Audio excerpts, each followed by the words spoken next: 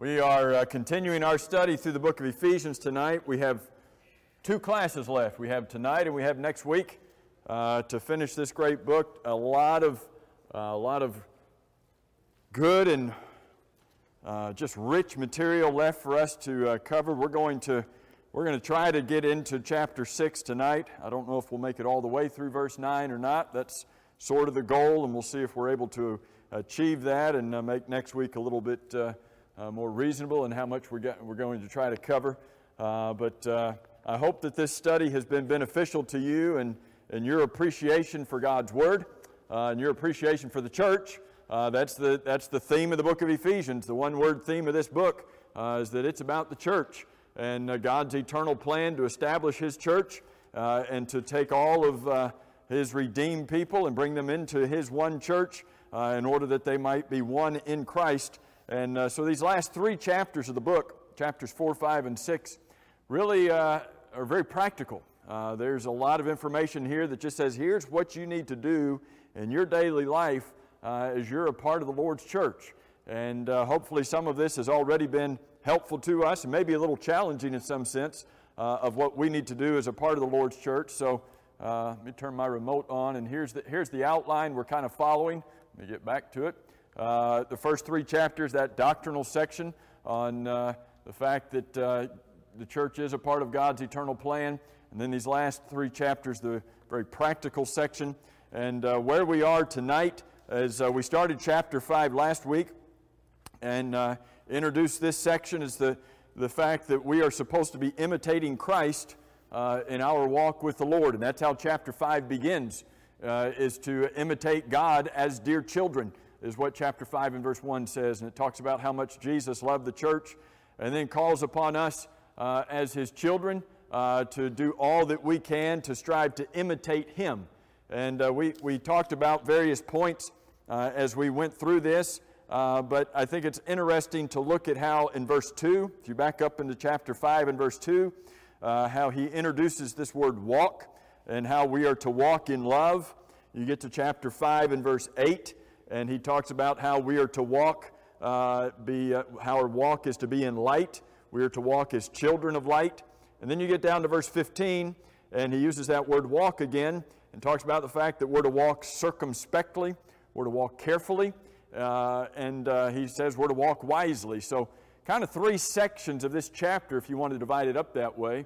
There's the walk of love as a Christian, where we're to put others ahead of ourselves and to express that Christ-like love for them. There's the walk of light as a Christian, which means we are, the world is full of darkness, and yet here we are as children of light.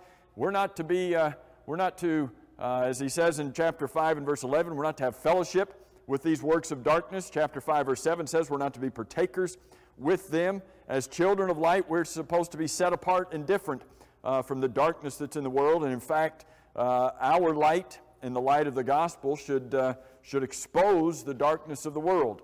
And then we are in this section down in verse 15 where as Christians we're not only to have a walk of love and a walk of light, but to have a walk of wisdom. That we are supposed to be wise in our walk as Christians. So he says in verse 15, see that you walk circumspectly, or your Bible might say carefully. Don't walk as fools, but as wise. Where does wisdom, if we're supposed to walk as wise, where does this wisdom come from? We got to come to the Word of God. Are we sure about that? Well, we keep reading. Verse 16 says, as we walk in wisdom, we are to be those who are redeeming the time, making the most the best use of our time as God's children, and making sure that we take every opportunity we can to serve Him because the days are evil. So that's about as far as we got last week. What's the first word? What's the first word you've got in verse 17? You got therefore? So. The word so means basically the same thing as the word therefore.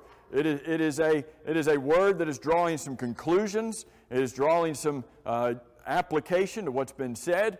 He's saying we need to walk in wisdom, not walk as fools aimlessly, just doing whatever we want to do. We need to walk in wisdom that we need to make sure that we're making the most use of our opportunities. So he says in verse 17, therefore, don't be unwise.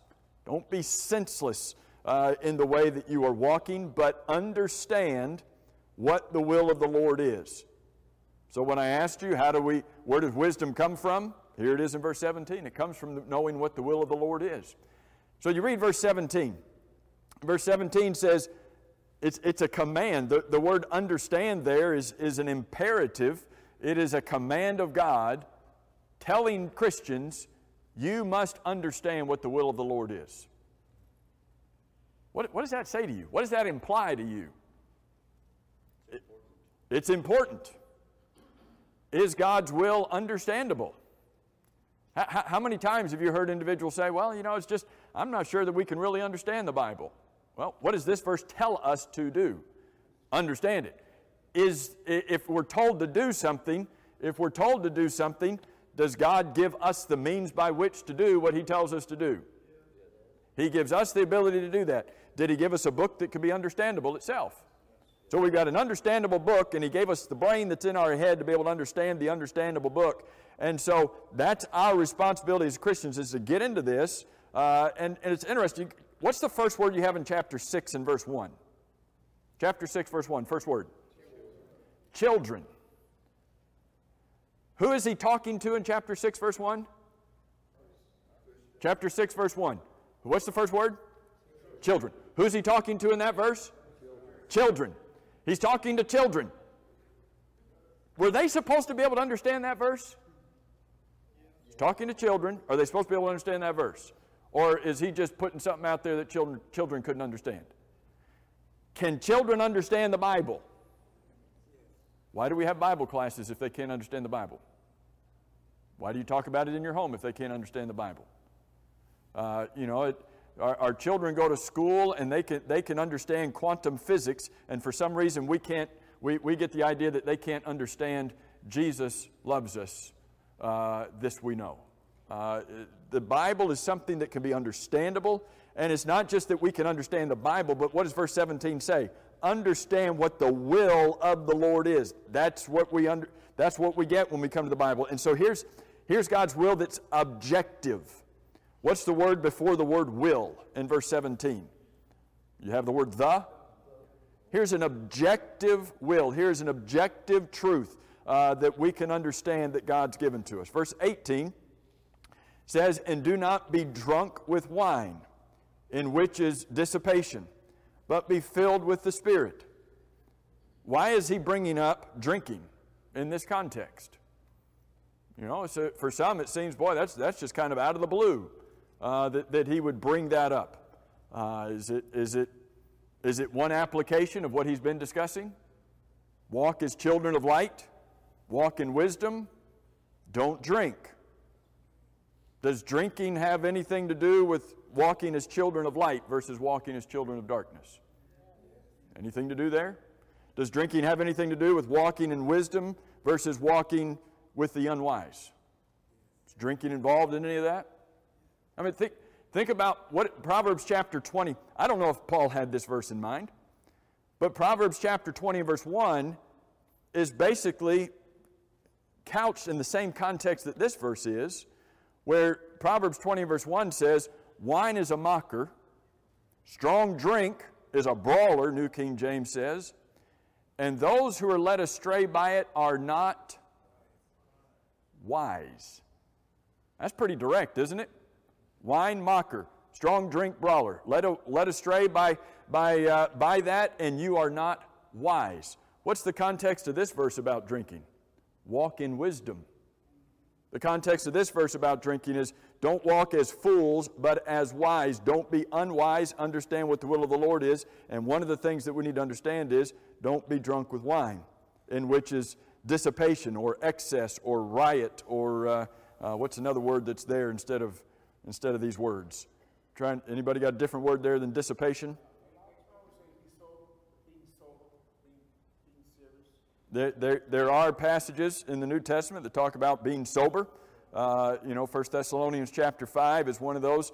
And it's interesting, John, that in 1 Thessalonians chapter 5, verses 5 through 8, you have the same contrast drawn in that passage between light and darkness. And in that contrast between those who are children of light versus those who are children of darkness, again is brought up the matter of drinking and sobriety, even in the midst of that discussion about light and darkness. And so God draws a line there. He draws a line of contrast between where His children are to be and where the world is.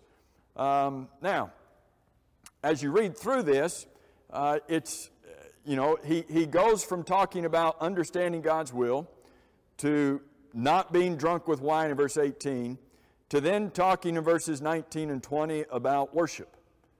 And sometimes people read through this and they say, wow, he's kind of all over the place in his discussion here. You have a discussion about walking in wisdom and not as fools, and then you have talking about drinking, and then you have a talk about worship. Why is he talking about all of these things? Perhaps he has in mind some of the cultic pagan ways of his day where their worship involved drinking, involved drunkenness. And he's introducing this concept of worship to say, let's not have Christian worship. Worshiping the one true God doesn't need to follow after these cultic and pagan ways. And so when you get to verse 19, here's a verse that perhaps we've heard often in verse 19.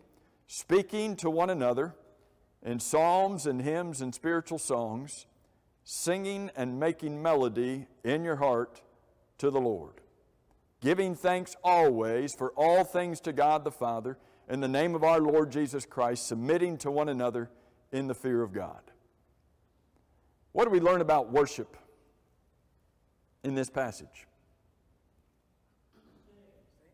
It involves singing. What? From your heart. So the worship here, how do we know he's talking about worship here? How do we know he's not talking about some other subject? Who is involved in verse 19? Is this talking about when you're by yourself? Okay, so there's a couple elements, and David and Marie mentioned both of these. The last three words you have in verse 19 are what? This is something that is being done to the Lord. Here is something that's being offered as a matter of worship to the Lord. Who's involved in it? The beginning of verse 19, who's involved in it? One another.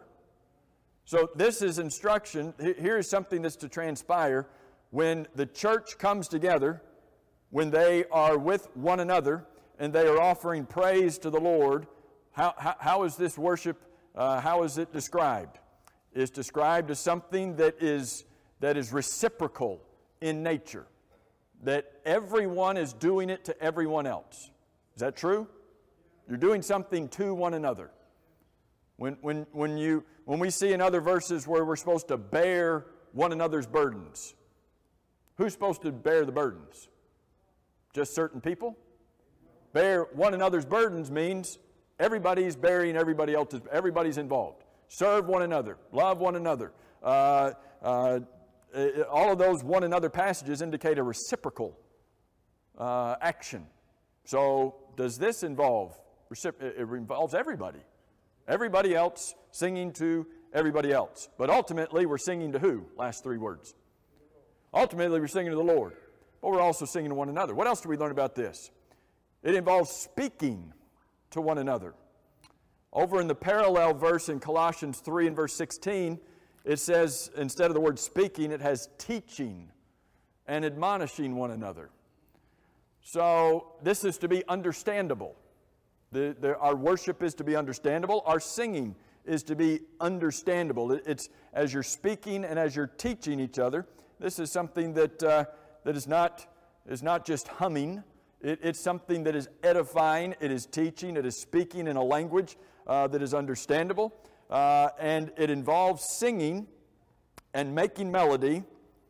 Where's the melody to be made in this verse? The melody is to be made in your heart. If you go through the entirety of the New Testament and read everything the New Testament has to say about music and Christian worship, it's sort of summed up right here in this verse. There's not a single verse in the New Testament that talks about using any kind of a mechanical instrument in New Testament worship. God specifies singing. And by specifying the type of music that he wants in worship, singing, he automatically excludes any other kind of music that would be brought in. And by specifying here the instrument, where's the melody to be made? In your heart. So this is not just saying nice words with your lips. This is first to be generated from the heart before it ever comes out of the lips, to offer this praise to God.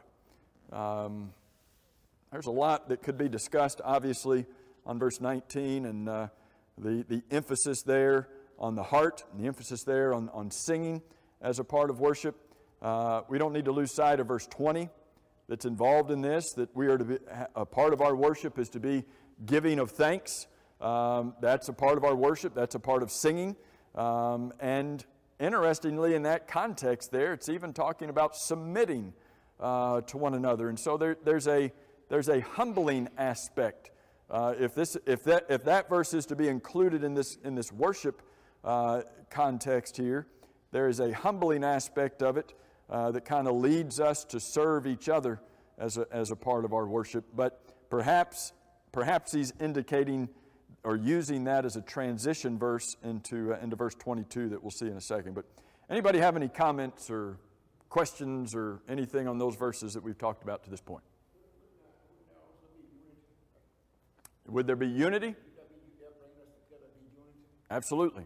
And that's what's involved there is when he's saying that you're to be speaking to one another. There's a unity involved in that, and that backs up into chapter 4, where he began this practical section on the matter that the church is to strive to be united together. And when you come together and you sing with other Christians, does that unite your hearts together? How many of the songs that we sing do we use the pronoun we or the pronoun us? Quite a few of them, right? Sometimes we say I want to be a worker for the Lord, but how often do we say we? Come we that love the Lord, and let our hearts rejoice. What is that doing? Well, it's me singing, but I'm singing in unison. I'm singing with one another. So that's a good point. Anybody else got any thoughts or comments? All right, look in verse 22. He kind of shifts gears a little bit here in verse 22 and changes from this idea of imitating Christ in our walk and starts talking about the domestic relationships that we have with each other and how we can promote harmony within these relationships. And here's the... did I totally lose that whole PowerPoint?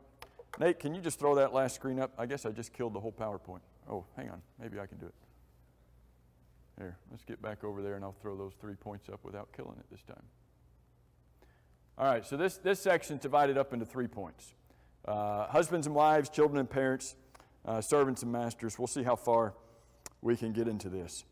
But he spends verses 22 down through the end of chapter 5 talking to husbands and wives. And this section of Scripture, if you are married, this is your how-to for marriage. And it's not the only section on marriage in the Bible, but it applies to husbands and wives and helps us to understand God's design for marriage. If you're going to get married, you need to read this section and understand what is God's design for marriage. And what's interesting in this section of Scripture is he's talking about husbands and a husband's relationship to his wife. What is he paralleling the husband-wife relationship with? Christ and the church. And so he talks about Christ and the church and the husband and the wife, and he runs them parallel with each other, and then he runs them so parallel with each other that sometimes he's talking about one when he's talking about the other. And that's how much the two relationships are related to each other. And so if husbands, sometimes a man gets married and maybe he didn't have such a good role model for what it means to be a husband.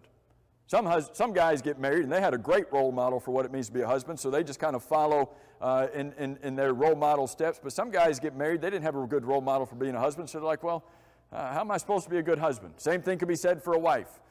Maybe a wife didn't have a great role model on what it was to be a wife or to be a mother. Guess what Ephesians chapter 5 does for us? It says, great, look at your earthly models and follow in good models in that way, but who's our ultimate model in the marriage relationship? Here's Christ in the church.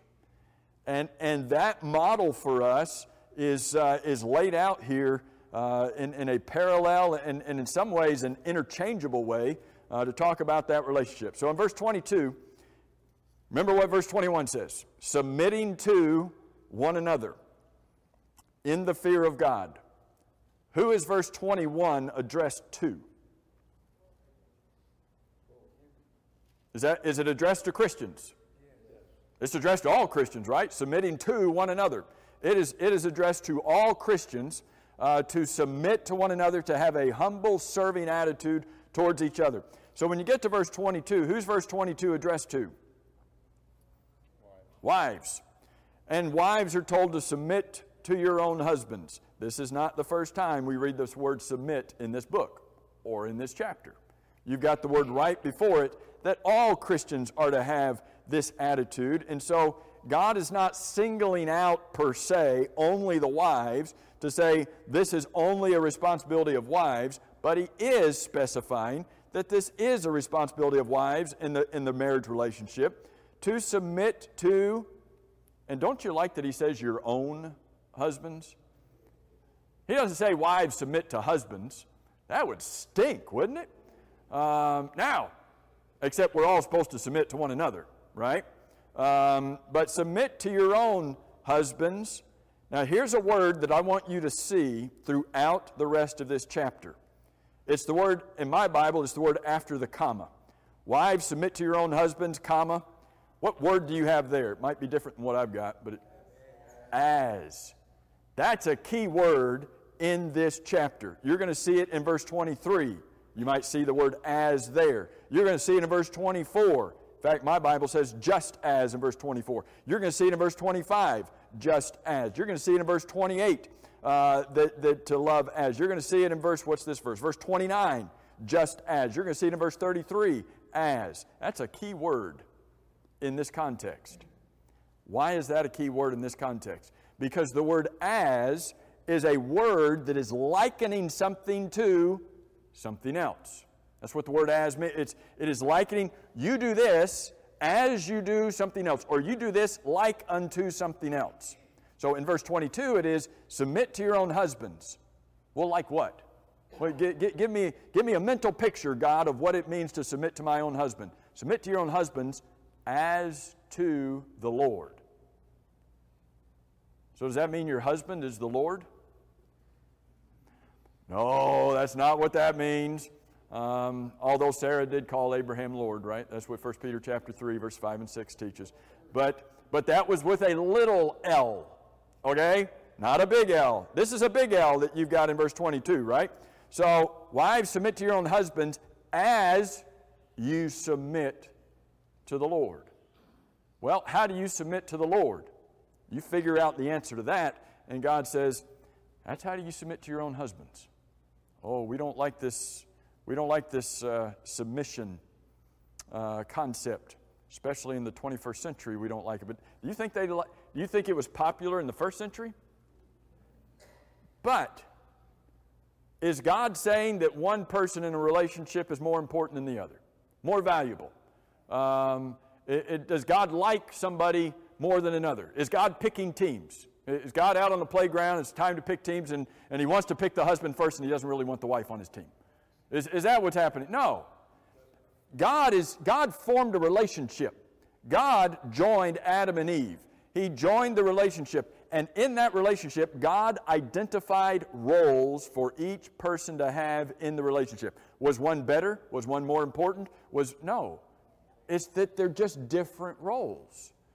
And so, having different roles, what are they? Wife is to submit to her husband. Verse 23, the husband is the head of the wife. Well, there you got it. He's in charge, right? He gets to make all the decisions. He gets to tell his wife what to do, where to go, what she can do and what she can't do, what she can say, what she can't say, how much money she can spend and how much money she can't spend. He gets to tell her everything, right? That's going to be a fun marriage, right?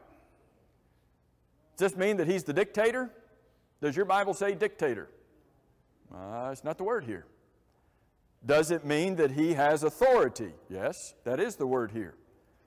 Does it mean that he is responsible? Yes, that's the word here. He's the head of the church, or he's the head of the wife, comma, what's the word you have after that? Even as also Christ is the head of the church. What relationship does Christ have with the church? When you figure out the relationship that Christ has to the church, you have figured out the relationship that the husband has to the wife. And Christ is not just the head of the church, he's the Savior of the body.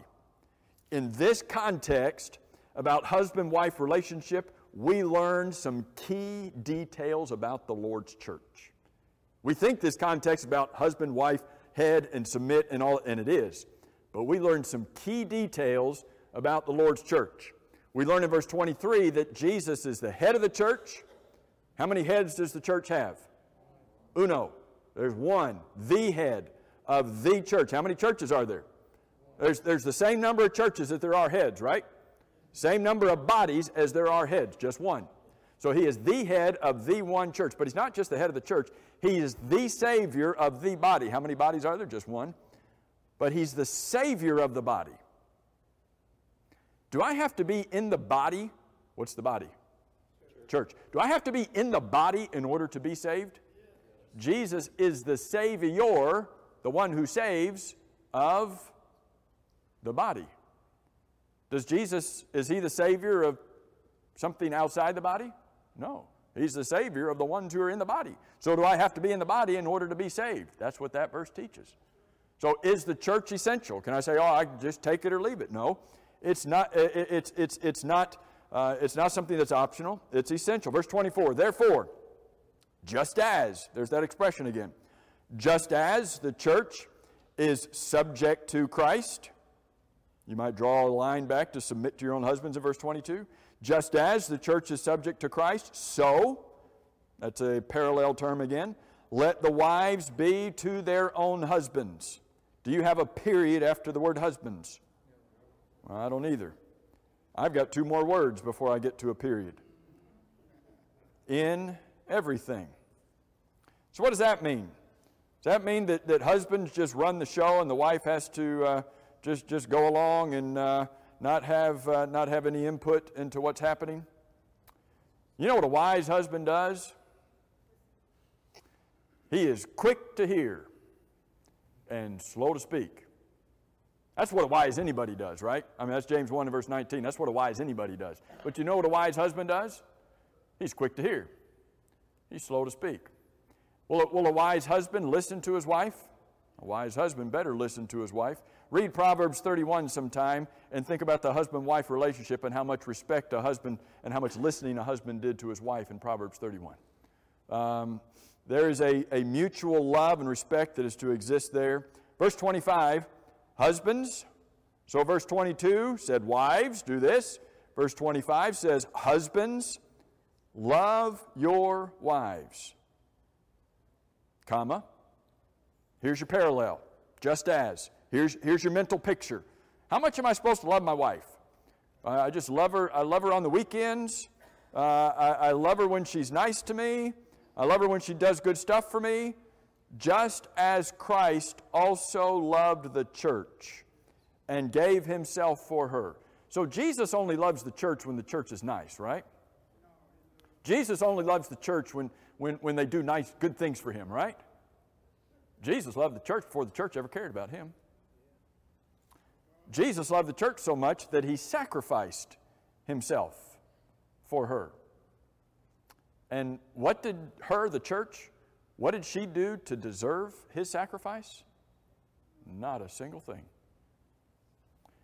Husbands, how much do you love your wives? The word love here is not that you have all this compassion and affection. That's not the word that's used here. This word is not the word for sex. The word that's used here is the Greek word agape that says you put your wife above yourself. So here's the concept. Wives are to submit to their own husbands, and what are husbands supposed to do? Love their wives with this ultimate agape love that is unselfish, not what the husbands get out of it, unconditional, doesn't matter what the wife does, that sets her above and says your interest and your needs are more important than mine. That's what a husband is to do. So does it sound so bad to be a wife in that scenario? No. Now is this saying that only Christian husbands are supposed to do that?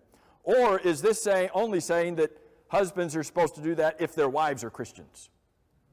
That's not what it's talking about, right? This involves any husband and any wife, and the responsibility of any husband or any wife to their husband or wife, whether their husband or wife is a Christian.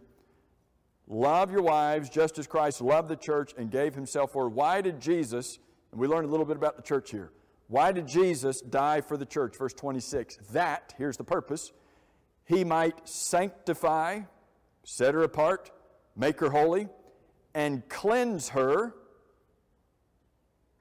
How did the church, how did the church become cleansed?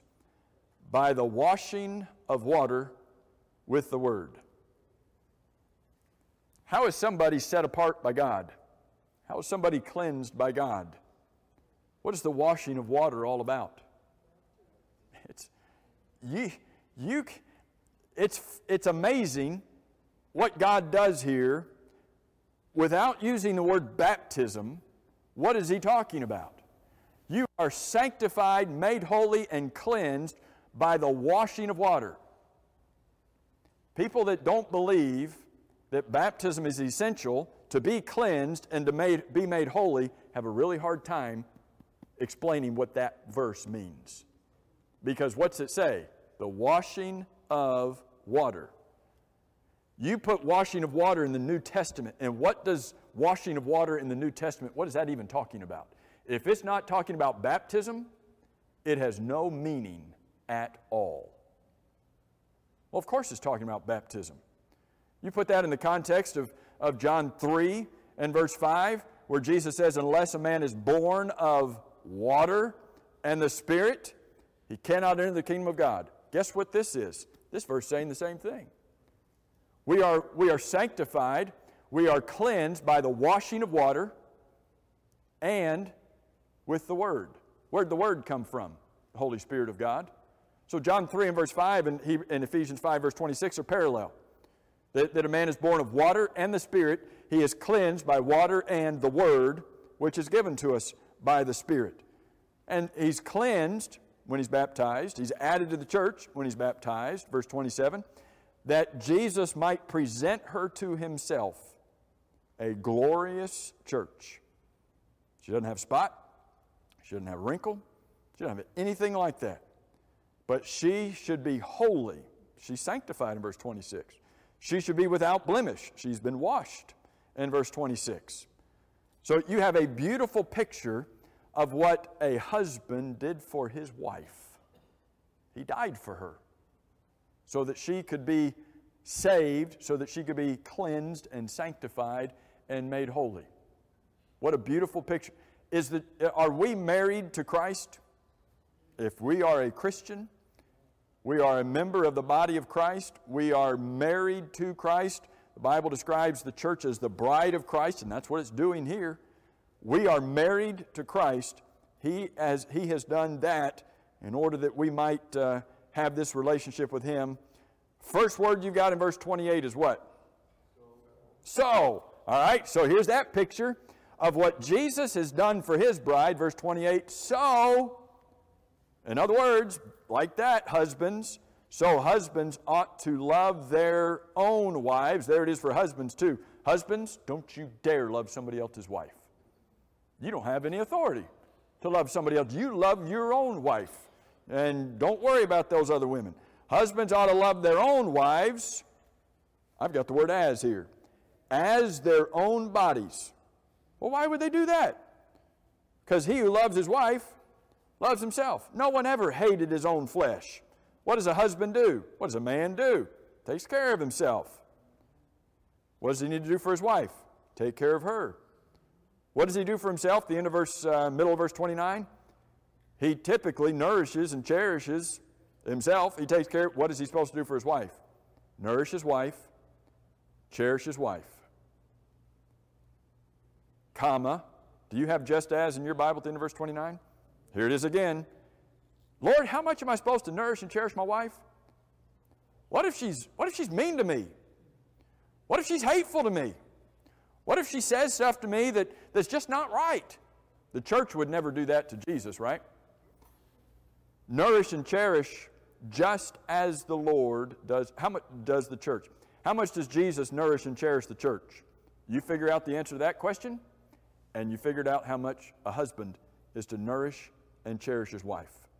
For we are members, verse 30, of his body, of his flesh and of his bones, New King James says. And so Paul quotes in verse 31 the premier verse about marriage. What verse is he quoting in verse 31? You have a footnote, marginal note?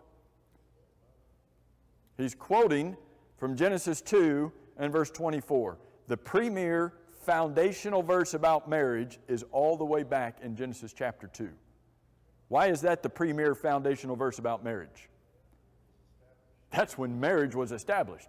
That's when God started marriage, and God nailed down the foundation for every marriage at the first marriage when he said, so then for this reason a man's going to leave his father and mother, be joined to his wife.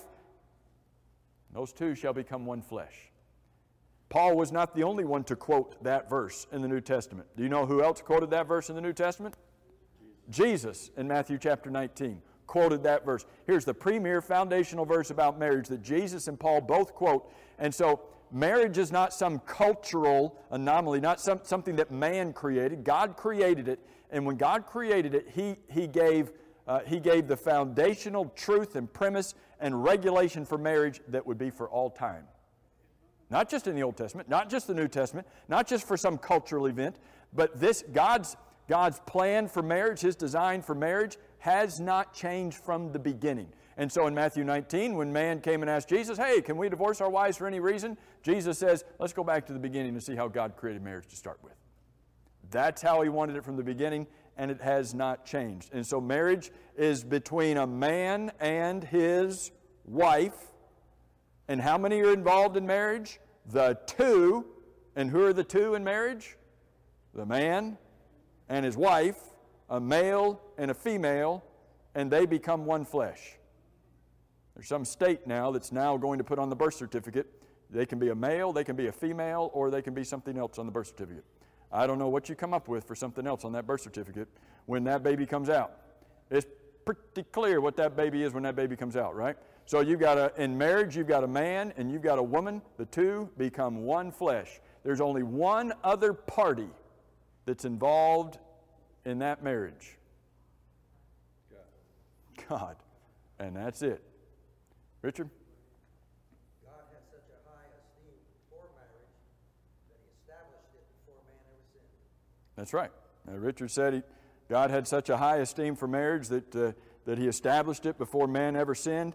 And so here, when Paul's talking about how does God view marriage, what's he paralleling it with? He's paralleling it with the relationship between Christ and the church. So verse 32, he says, this is a great mystery, but I speak concerning Christ and the church. I'm talking about husband-wife relationship, and there's application here. But what's the one-word summary of the book of Ephesians? Church. That's what he says here. I'm talking about Christ and the church. Nevertheless, let each of you in particular, husbands, love his own wife, not somebody else's. Love his own wife. I've got the word as here again. As himself. And let the wife see that she respects or reverences. Your Bible might say fears. The word fear there is not to be afraid, to cower in some kind of fear of him, but is to be a respectful relationship between that husband and his wife, just as one would see the relationship between Jesus and His church. Let's see if we can look at the first 4 verses of the next chapter. We've got 3 minutes, and I think we can do that. So he's addressed the relationship between husbands and wives, and then the next 4 verses of the first 4 verses of chapter 4, addresses this relationship between children and their parents. I've already noted that by addressing children, that they must have been able to understand what he was saying. They must have been able to follow it. Children, obey your parents in the Lord. What does that mean? As long as your parents' commandments are in consistent following with the will of God and don't violate God's will, what are children supposed to do? Well, they're so unfair. They make me go to bed at such and such an hour. Obey your parents in the Lord, for this is what? Right. And it's always right to what? Do what your parents say. It's always right to do right. Obey your parents in the Lord. So that's command number 1 is obey. Command number 2 in verse 2 is what? Honor. Is obeying your parents different than honoring your parents? I mean, they go together, right? But they have a different flavor to them, don't they? Can you obey without honoring? Can you honor without obeying? You could. You could try. But you got to do both. Obey your parents, honor, and obviously in verses 2 and 3, he's quoting, and depending on how your Bible denotes quotations from the Old Testament, he's quoting from Exodus chapter 20 in the Ten Commandments. So, honor your father and mother, which is the first commandment with promise. Why should you honor your father and mother? So that they don't kill you. That's what verse 3 says, isn't it? That it may be well with you, and you may live long on the earth. You obey your parents, you honor them, so that you can have a good life. If you don't obey your parents and you don't honor them, well, what did they do with rebellious children under the old law?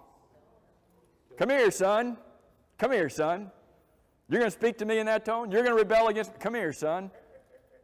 Let's go down and have a chat.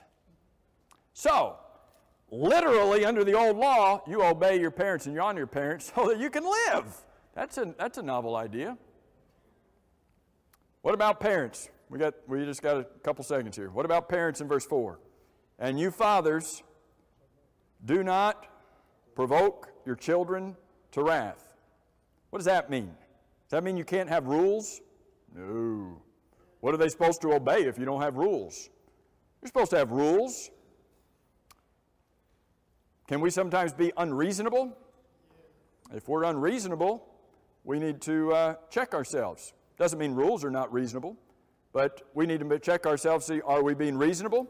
Are we being abusive? Obviously, that would not be appropriate, and that would be provoking in a situation. Is it possible that we can be uneven in the treatment of our children? Whatever it might be, don't provoke your children to anger or wrath, but bring them up in the training. You might have the word discipline there. And discipline's not talking about just correction. It's not talking about just spanking, although that would be included. Bring them up in the training, discipline, and the admonition, the instruction, the warning of the Lord.